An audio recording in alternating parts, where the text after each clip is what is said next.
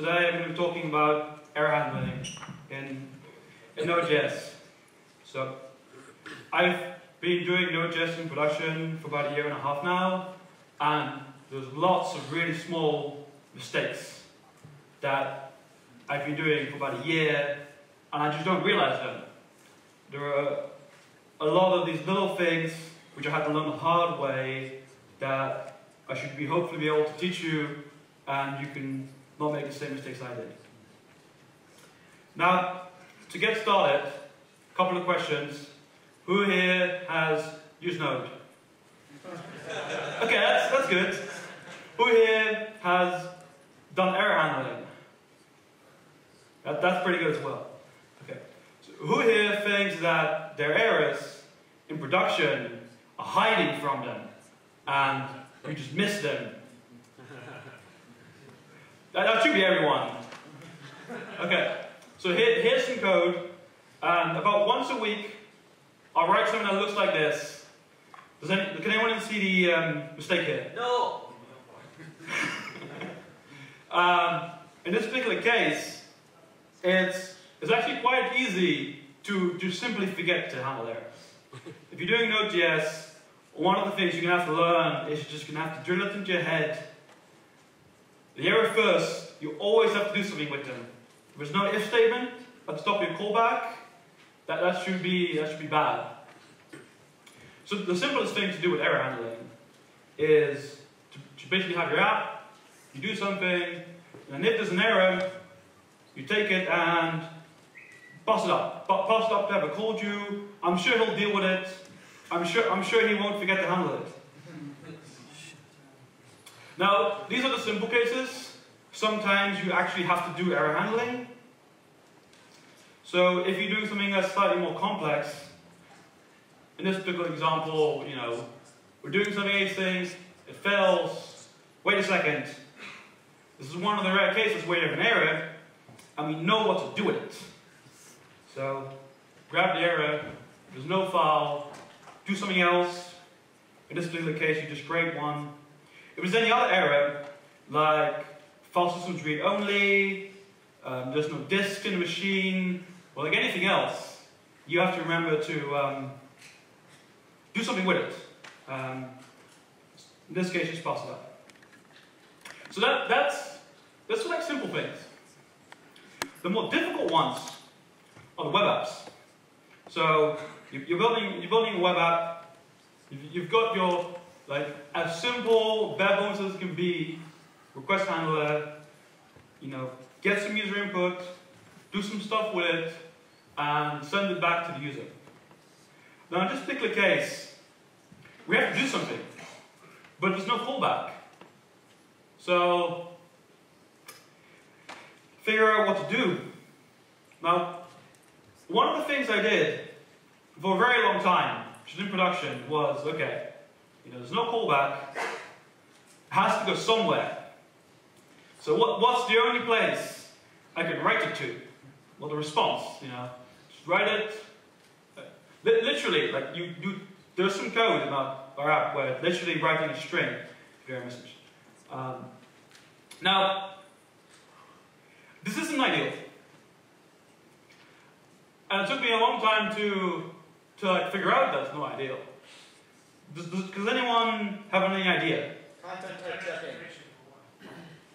No translation. That's okay. All our customers are English. They want to learn English, so it's fine. But sometimes you pass back strings. Yeah, okay, so, and the response to invalid JSON is pretty bad. That's another thing, actually. If you've got a web app and it takes JSON in, the error always has to be JSON out. Don't return a nice error page with a 500-line header of HTML. That's a bad idea. Now, the problem here is that your server, your application is not actually handling the error. One of the ways you can solve this is just, instead of handling the error, you pass it up to somebody else. I'm sure whoever you pass it up to will handle the error. This is actually kind of cool to pass. Express has this for the next callback. It allows you to put your error handling like in your actual like HTTP server in one place, which is nice because previously in our production app we had 3 different helper functions called send error, and they all did something different. Okay, so this just moves the problem. So one of the first things that took me a long time to realize, and someone had to literally sit down and tell me, that sending the error out of your process is not handling. It's errors that are sent out of your process just like that. Those are the hidden errors in your app. You know, they flow nicely through Create. They're like nice little error objects in memory. Then they go out and they're gone, and you'll never see them again, and you'll never know they've happened. Like an analogy would be, you know, you've got a nice high quality space shuttle, and since Node is, you know, being used in production, you're using like Node.js on your nice little space travel vehicle, and that's perfectly fine. And then whenever your space shuttle has an error, you just open up the hatch, take the error, put it in a nice little glass box, shine it up a bit, and just put it out there. Like get it out of the space shuttle, somebody else's problem. And that's why there are terrible accidents. So the fundamental thing is that your process needs to handle errors, and more importantly, when you're building a new web app, and we've made this mistake. We sit down a couple of months ago. We're going to build like a nice new web app, get it right. It's going to be clean. We pick the best templating library, pick the best flow control library, pick the best express middleware, and then we got to think about error handling. So our application ran in production for about a month without having any logger, any error handling, any clustering, any recovery or failure modes. So it's important that you think about that. So one of the simplest ways to deal with your errors is you choose to log them. These already showed you Bunyan. Bunyan's pretty awesome. The things we do, and literally what we do in production, is we just log the request. If you have the session contacts, log that. That's great. Allows you to track exactly what's going wrong. If you give every error an ID, that's fantastic. Because then when you give the user a 500 page and it has that nice little unique ID, when you get the screenshot from your user reports, you know exactly what's wrong. And it's not just, you know, a screenshot saying unexpected error. And if possible, storing the name and arguments of whatever like business or application logic was invoked. Fantastic as well. So that's just an example of how we use Bunyan. One of the things with error handling that's going to trip you up is error objects in V8 they don't cleanly JSON serialize. You have to like shadow copy the error and then shadow copy the stack and the name on it, and it's just that's frustrating. So as part of using Bunyan, Bunyan has nice serializers. So you configure it when you print a request, it just prints just the subset you need and some nice computer properties. Okay. So that's just the error strategy. When you're doing HTML errors, that's pretty simple. You send you send some kind of 500 page or some kind of like form with like nice validation errors in place. All nicely controlled by the server. When you're doing JSON and you build an API server in Node, again, one of the things we did for a very long time is, you know, handle request response, do some stuff. If there's an error, just send the message. Send the message string. That should be enough. And then in your front-end code, you've made your request to the server. And the body comes back and you can check for the message and just check the right expression, because the message string is never going to change. That's perfectly fine. And you do this for like, you know, all time attributes with all different little messages. And it's quite nice. Yeah. No. So, does anybody have any idea what's wrong with treating errors as strings? Like any suggestions? If they're localized, you can go change. That's true. I haven't thought about that. Like, we never localize it. That's not a real problem. We don't have to deal with that. America.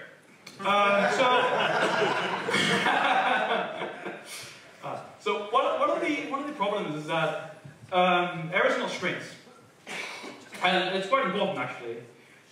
Even in your node code, if you're building any kind of async API, anything has a callback on it, you have to make sure that the error, it can't be a string, it can't be true, it can't be like a numeric error code, it should be an error object. It should be an error object with a stack on it, nicely created.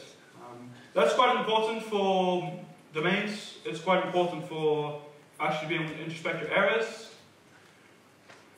And anybody that's trying to do some stuff with it will be happy. So one approach that you can take is you can actually start thinking about your errors. You can start thinking about what they are. And this is bad. This is terrible actually. Like you shouldn't be sending an object literal. That you should be like extending some error object with some, like properties.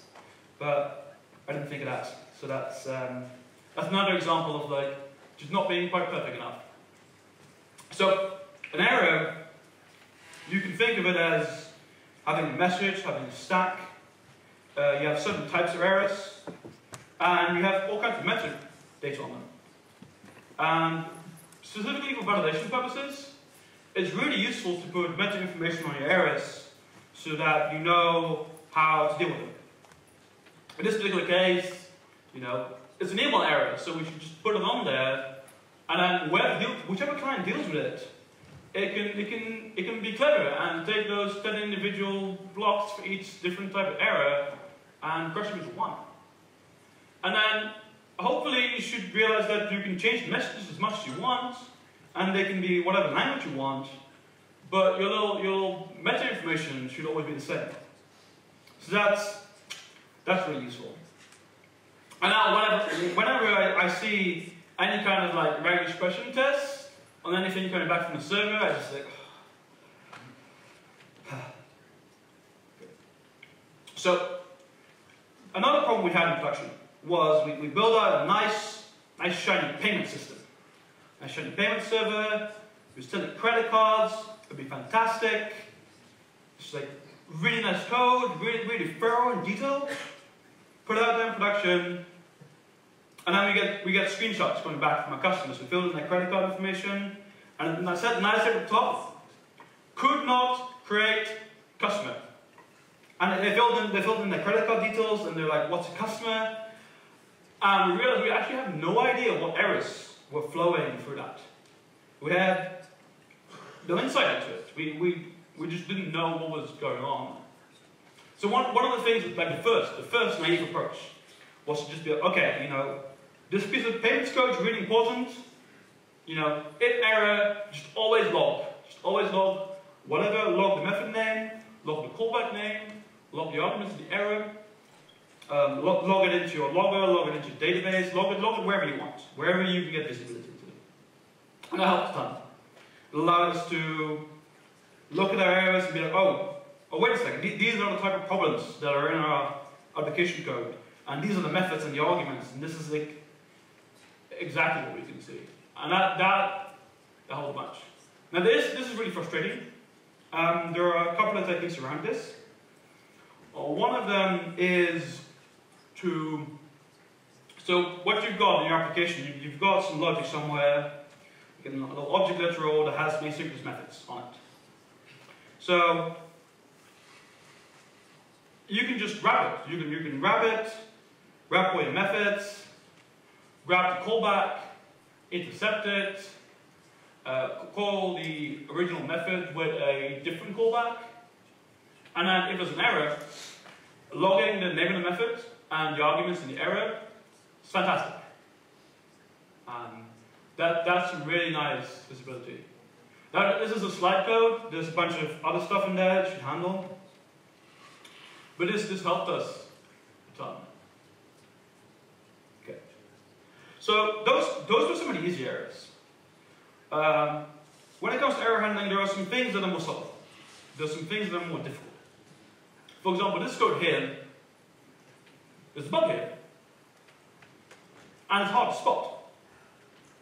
Does anyone have any ideas what might be an issue here? It's actually really difficult. Because you don't realize that if the user doesn't exist, it's going to crash the process. And we'll never escape these. Like, no matter what, these will always happen in production. Like, at least 50% of our production crashes are someone forgot to check whether something was null. So, this is tough. It's tough to deal with errors that throw. One approach is to try catch. You know, Express will put a try catch around your request handler. But it's not in a request handler, it's in a callback. So, thankfully, Node Core, there's some nice work to deal with this. And it's pretty awesome. So, domains, in a nutshell, take any thrown exception, and they route it to where you can actually deal with it. So, they're like an uncalled exception for each request response. Now, to use them, you go to wherever in your application your server is or your router is, and wherever you're actually going to be calling your route handler, you add a little bit of code, create a domain, add an error listener, and then run your route handler within the domain. Now, what running your route handler within the domain means is Node Core is basically going to figure out and make sure that every single callback that you use in your route handler recursively is attached to the error listener. So any thrown exceptions will go to the error handler, and it'll be great. It'll be fantastic. You'll actually be able to close that request response with a 500 error. And there are some opinions about what you should do when you get one of these errors. One approach is to just think that there's no problems and to keep the server up, because there's no hard open sockets, there's no memory leaks, none of those problems exist. Another approach is you have to shut down the server. You have to shut down a node process because you're in an undefined state. Actually figuring out how to shut down a node process without screwing over all your open WebSockets, pain in the ass. My recommendation for that is to look at the cluster documentation in Node Core, but it's kind of out of scope. So, to round up, some problems don't have any errors. Some errors will stay hidden from you permanently. You just can't handle them, you can't cache them, you can't log them. The server's just going to crash, there's going to be a core dump, and the best thing you can do is, hopefully you're running on joint, you open up MDB in the core bump, and you just have a look. That's kind of out of scope, because MDB is kind of large, and I don't have a joint VM available. That's pretty much it.